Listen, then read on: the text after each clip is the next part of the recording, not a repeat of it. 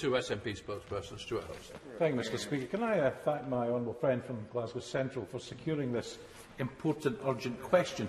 PPE contracts awarded to donors and cronies without a robust tender process. NHS contracts awarded to a firm partly owned by the Health Secretary. Privileged secret communications between an ex-Prime Minister and the Chancellor, between James Dyson and the current Prime Minister. I could add a Tory fondness for oligarchs and the allegation of Tory donors funding the Prime Minister's home improvements.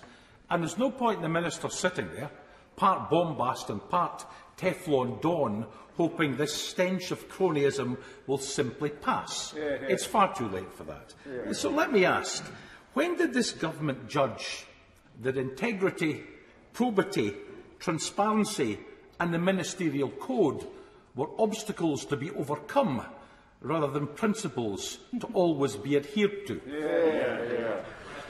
Well, the right honourable gentleman is always a skilled and gifted rhetorician. But as I pointed out in response to his colleague when she raised this urgent question, if you look at PPE, the processes by which PPE have been procured by this government have been independently validated and assured by officials, an 8-step process in order to ensure that contracts were only awarded to those who could provide the right equipment.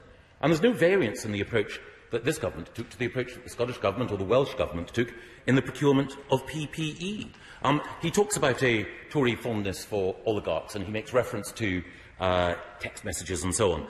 Well, I can only point out that our mutual friend, the Rural Economy Secretary in the Scottish Government, dined with Mr Lex Greensill and Mr Gupta in, I think, one of Glasgow's finest restaurants.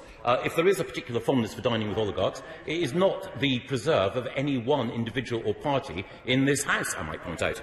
And as for suggesting that the ministerial code is something to be got round or overlooked, and suggesting that propriety might be something that needs to be looked at, I would simply refer him to the report of the Independent Committee of the Scottish Parliament into the investigation into the former First Minister. If people want to see a story of obstruction, obfuscation, prevarication and a waste of taxpayers' money, they can find it there. Thank you very much, Mr Speaker. Does my right honourable friend agree with me? There's only one party in this House that stands guilty of ignoring votes in a parliament to which it's responsible, that withholds legal advice, that spends thousands of pounds trying to cover its backs in a botched court case, and its leader has been found guilty by a cross-party committee of that parliament of misleading that parliament. Not this party, but the party of the honourable lady who brought this question today, the Scottish National Party, the real cosy sleeky cabal that's running Scotland at this time. Well, I couldn't put it better myself.